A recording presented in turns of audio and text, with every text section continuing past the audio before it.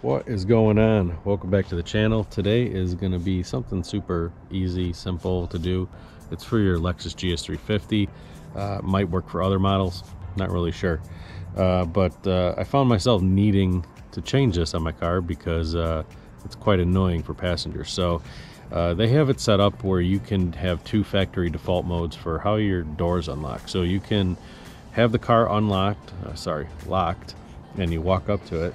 And when you grab the door handle, it has a touch sense on it and it'll unlock the door.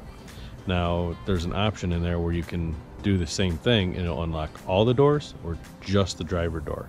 So I used to have it set up where it unlocked all the doors.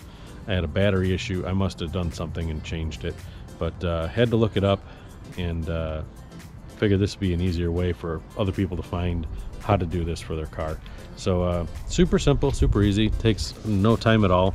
All you need is your factory remote, and what you're going to do is hold down your lock and unlock button, and it's either going to beep 2 times or 3 times depending on what mode you're in.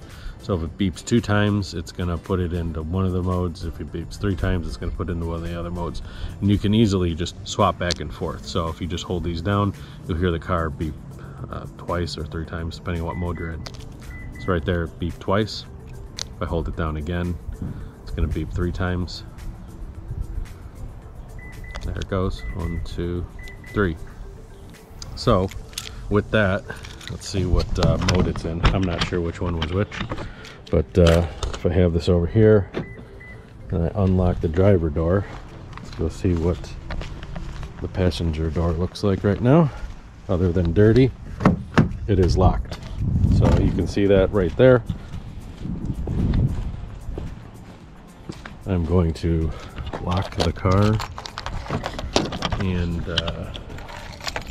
we'll hold these down again until it beeps twice. There it goes. Alright, so now I should be able to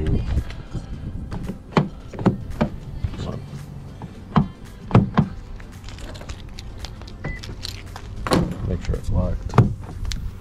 There we go. Okay, so that unlocks the driver door, and then I could hear all the other ones unlocking as well. So that's the mode I want it to be in, and as you can see right there, unlocks both. Hopefully that helps you guys out, you know, if you need to do this to your car. Quick and easy, little tech tip, I guess. Anyway, that's it for now. Thanks for watching. Don't forget to like, subscribe, comment, all that jazz. We'll see you guys next time. Thanks.